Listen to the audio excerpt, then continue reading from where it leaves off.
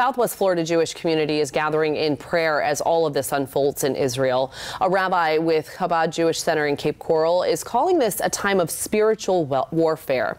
Our Elise Chengary spoke with him about how people here are keeping the faith in this time of uncertainty. Amy, so many people gathering in prayer, and that includes our community right here in Southwest Florida. This morning, we are here in Fort Myers at the Jewish Federation of Lee County as the fighting continues and the death toll rises. Rabbi Lebkowski at the Jewish Center says even though we are tens of thousands of miles away, even people right here in Southwest Florida are feeling the effects.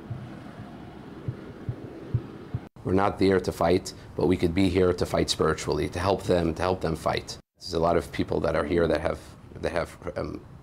blood relatives that were murdered, blood relatives that were captive, taken captive, and then we're all brothers and sisters. So we all feel it's our family that was attacked.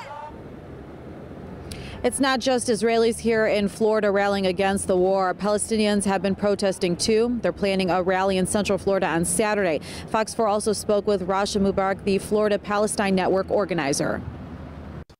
We all understand what peace means.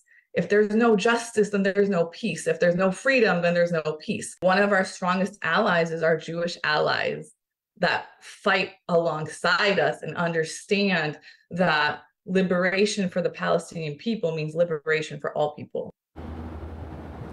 We are watching the situation in the Middle East closely, and we've been sharing stories with all of you of Southwest Florida residents who are even there now. Just as yesterday, I was speaking with a pastor at First Naples Church who said 53 of their church members were in Israel, and actually a few of them tried to make their way back yesterday. Others are flying back here to Southwest Florida on Thursday, so a lot of people are praying for their safety. If you'd like to follow more of those stories, you could go to our website, fox4now.com. Here in Fort Myers, Elise Chengary, Fox 4.